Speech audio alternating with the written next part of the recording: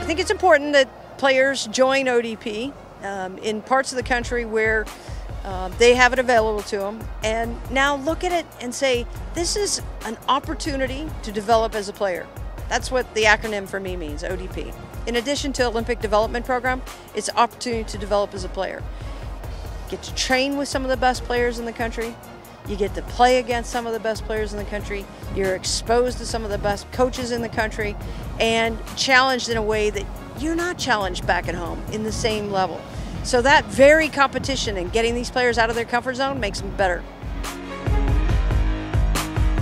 It is a bit of a unique program in the country because there are very few programs like the Olympic Development Program where we take all of the top players in a state or in a region and put them together and they train together and play together. So what it does is it takes those best players and puts them in environments with the best players, and they really get a chance to compete at a extremely high level. I love that the coaches are some of the top coaches in the country. They always are working to make the players better.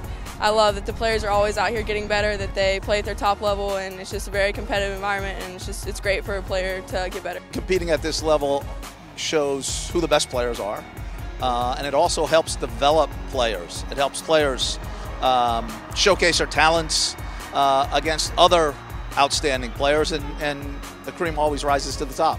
It's a really awesome platform for us to see some of the best players in the country. When we have this many good players in one place, it's a really legitimate platform for us to find players for our national teams and our national pools.